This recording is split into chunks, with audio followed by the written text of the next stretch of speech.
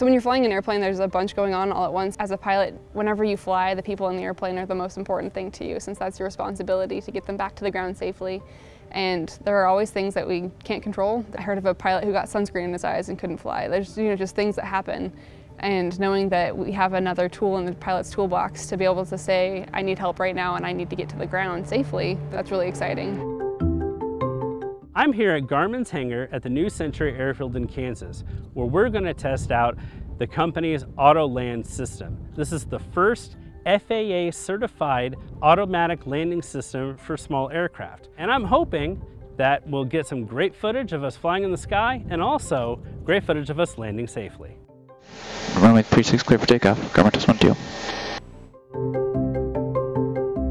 Auto landing for planes actually isn't new.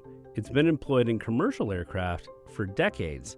And in fact, there are parts of Europe where it's absolutely mandatory because weather conditions might make it difficult for pilots to land with their eyes alone.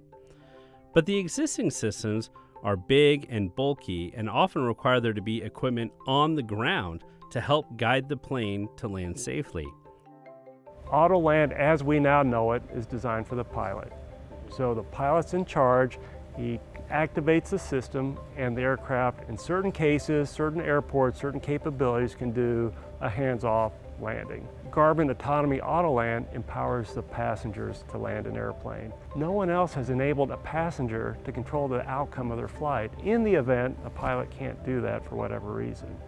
You probably recognize Garmin by their GPS devices and smartwatches, but it's actually been involved in the aviation industry since its founding in 1989. I had the opportunity to fly in 2 planes that were owned by Garmin partners and outfitted with the Autoland software. The software successfully landed the plane while I was in it, and that made me curious about the challenges of making a product that can adapt to ever-changing factors like weather and flight patterns to land successfully 100% of the time.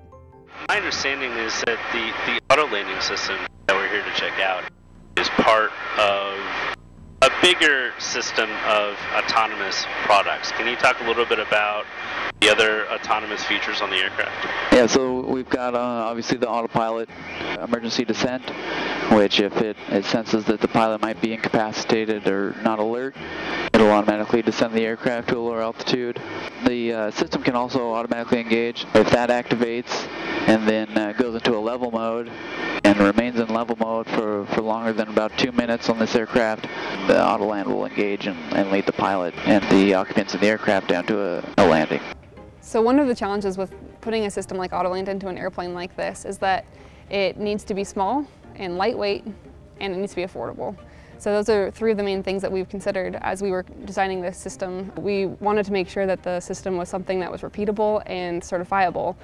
And additionally, we worked with our own aircraft. So we started off up at altitude doing flares at 5,000 feet above a runway, tested up there and made sure that everything was working together in concert and in harmony before we brought it down to the ground, where it was a bit more high risk that the airplane would have something happen to it. And how many test flights have you done with the Autoland system in an actual plane? Hundreds of tests. So, Hundreds? Yeah, we've landed this particular aircraft several hundred times doing Autoland. Because the technology is so different, it took years for Garmin and its partners to walk through, test, and demonstrate that its system was successful and safe. It's always pilot-centered. We don't ever want to hear the pilot say, what's it doing now? That can never be the case. So the technologies that we'll focus on keep the pilot center of the loop, but we're going to put safety nets around them, and we're going to do things that can help reduce the workload for the pilot. Because human error is still the #1 reason for airplane crashes, and I think probably always will be. And then I've also been asked, where do we think this technology should go? I like to say, if it flies, this technology should be on it. And that means if it's a smaller airplane, it should be there. We need to find a way to get it there.